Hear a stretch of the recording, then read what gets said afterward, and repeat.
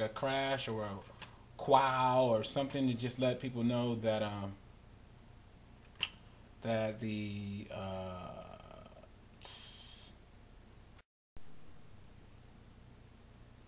okay.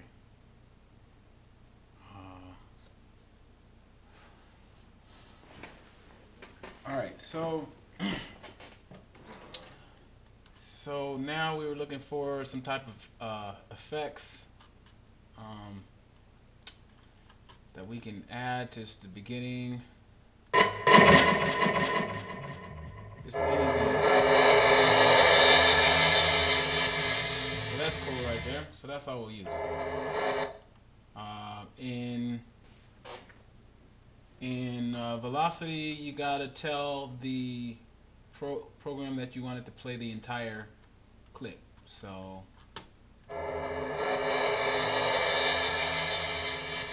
alright, so now I'm just going to put that at the beginning of the track.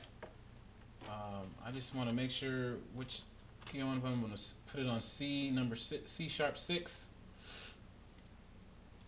And I'm going to play. I'm going to press R. Okay, where were we? We found an effect that we like.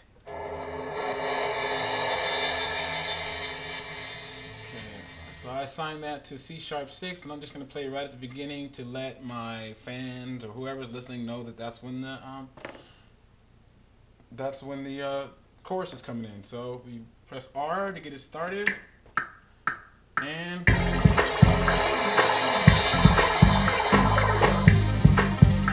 okay. Again, we highlight the entire track. We don't have to quantize it. We just need to bounce it, so it's all on there. Alright, so now I'm going to go through the same thing that I was doing before. If you press Control up, it will make all the tracks skinny. If you press Control down, it'll make all the tracks fat, which is another really easy thing. I just like to keep the R's visible so that I can go back and forth, toggle back and forth between tracks. You can also use your mouse roller to go up and down. Alternate 8 will get you a synthesizer rack again. A will add it, and then the arrows will toggle it.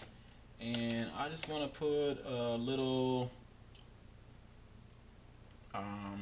maybe some strings and maybe a lead. So I'm going to use, let's see. I don't know if it's sign or send, but of course I can't find it right now. Oh, here it is. Sign to or send to, but whatever. Or sign or send, whatever they call it. I'll go over here to the windows, to the tracks, and turn it down because it gets pretty loud.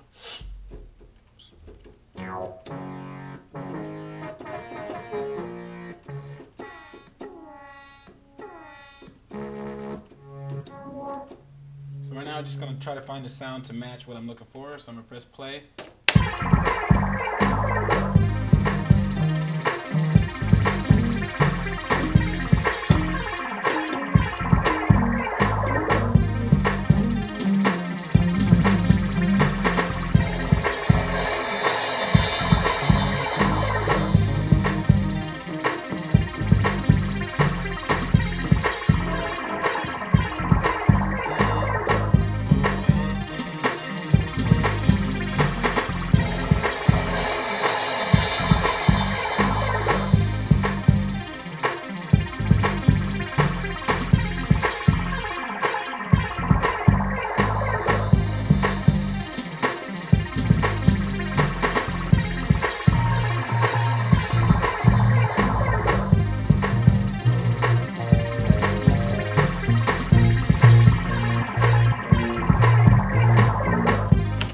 Okay, so that's all you do, okay, to add that. Okay, I'm going to skip this part.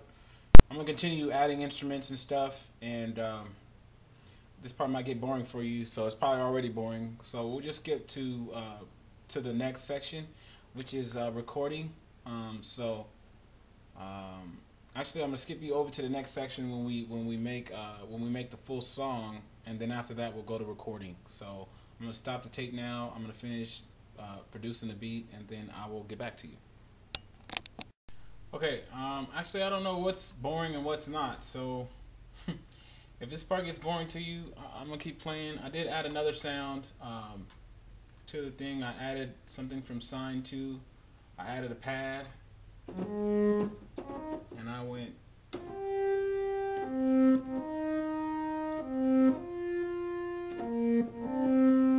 Okay, so I added that. Now I'm just gonna try to add some strings using Dimension Pro. Went alternate 8, and it brought up my synthesizer, and I added Dimension Pro, which is in Sonar. And now I'm gonna kind of keep the volume low. I'm going to get rid of my synth rack, and then I'm gonna pull up Dimension Pro, click empty program, and I'm going to go to Garriton Orchestra and look up string sections and try to find more hard. Probably gonna do like piccato or something. And again, I'm in F minor.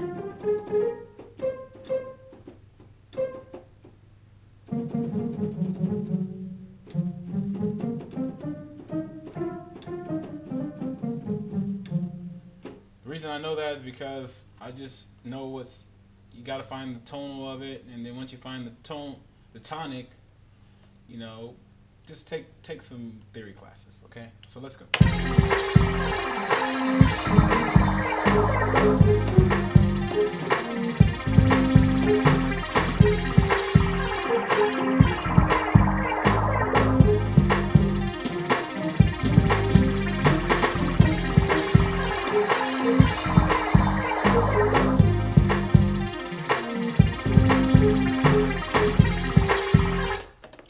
Necessarily like that one.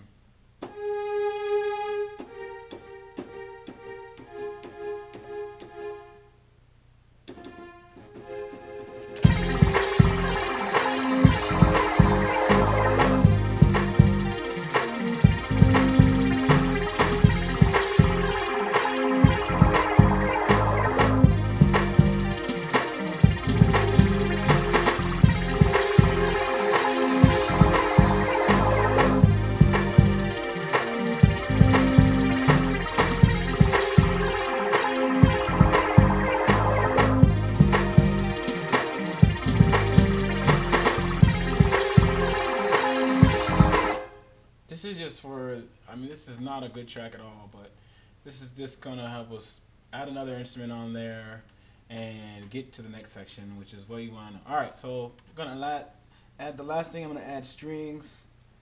I'm gonna do a 1 chord, and then I'll do a 2 chord, then I'll do a 1 chord, and then I'll do a